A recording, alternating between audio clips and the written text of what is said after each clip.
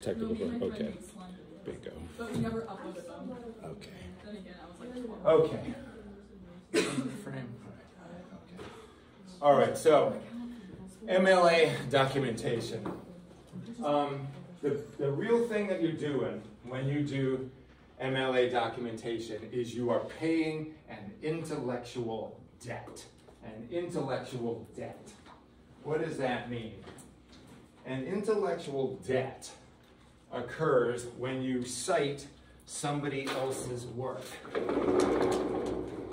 So when you cite somebody else's work, what that is it's the same thing that happens in rock music. A lot of people think that when you go to hear a rock band, what you're hearing is the sound of their amps. Like, here's a drum set. You think you're hearing the drummer play the cymbals, but you're not really hearing her hit the cymbal. What you're hearing is called sound reinforcement. What you're hearing is the PA system. Her cymbal is mic'd. Can you hear it coming out of that speaker? That's what you're hearing. That's called sound reinforcement. You do the same thing in your research paper. In other words, you make a point in your research paper. Your point. Whatever your point is. But then you want to reinforce that point. In rock music, that's called sound reinforcement. That is, you mic the cymbal or you mic the guitar amp. In writing a research paper, you use a secondary source. Your point is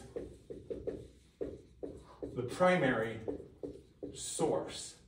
But then that has to be reinforced with a secondary source, right?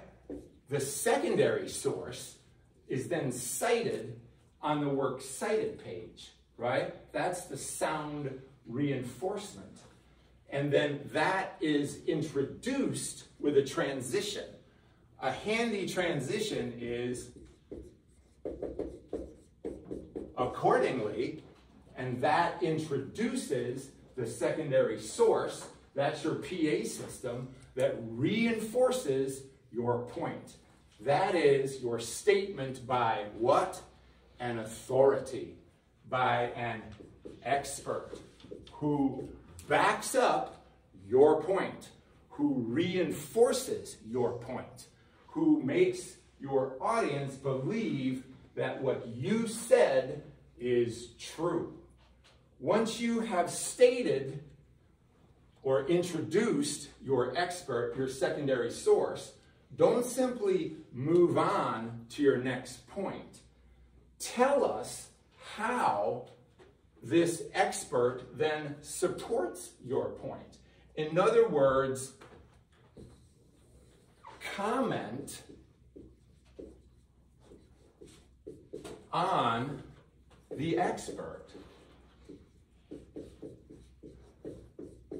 In other words, tell us how the expert supports your point.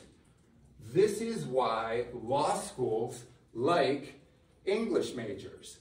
Don't simply introduce the evidence. Don't simply tell us.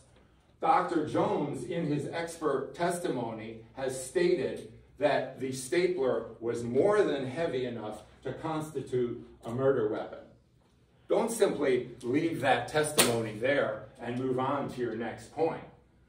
Re-emphasize it. Ladies and gentlemen of the jury, as expert testimony has shown, the stapler is more than sufficient to be a murder weapon. Re-emphasize your secondary source. And again, because you have used a secondary source, you have incurred what is known as intellectual debt. But here is the good news. Because you have quoted somebody, now you owe them. But here's the beautiful news. It's easily paid. How do you pay it? You pay them by correctly citing them in your Works Cited page. Don't you wish your Visa bill worked the same way? Paid in full, no problemo. Simply go to Citation Machine at purdue.edu and you have paid it in full. And the other happy news, the Works Cited page is a numbered page and counts toward the total number of pages in the Works Cited page. Easy as can be, all right? So that, in a nutshell, is how you do the Works Cited page, all right? These are secondary sources, all right? They back up what you have to say. The chief secondary sources on this handout that you'll be looking at will be web pages, books, interviews, and YouTube entries, all right? And also lectures, speeches, and personal interviews. So that, in a nutshell, is how to do secondary sources. Okay? All right, and scene. All right. Good. I'm going to use that for some content.